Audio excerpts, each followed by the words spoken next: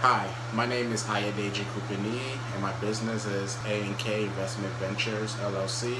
And I started with Fund&Grow in late March and didn't get started until May with the first batch.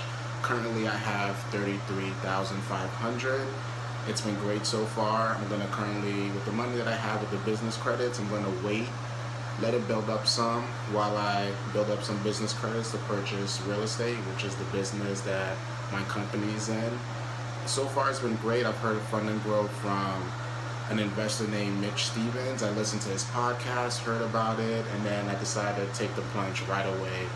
It's been great so far. I'm looking forward to getting more business credits, and I'm currently in the process of working with Kadam Credit Insurance. Well, I forgot their name, but Kadam is an affiliate with Fund&Grow to remove the inquiries from my credits so that during the second batch I can get some more. So definitely looking forward for the second batch. It's been great, and I hope you guys also take the plunge if this is something you're trying to do in any aspect of business. Thank you.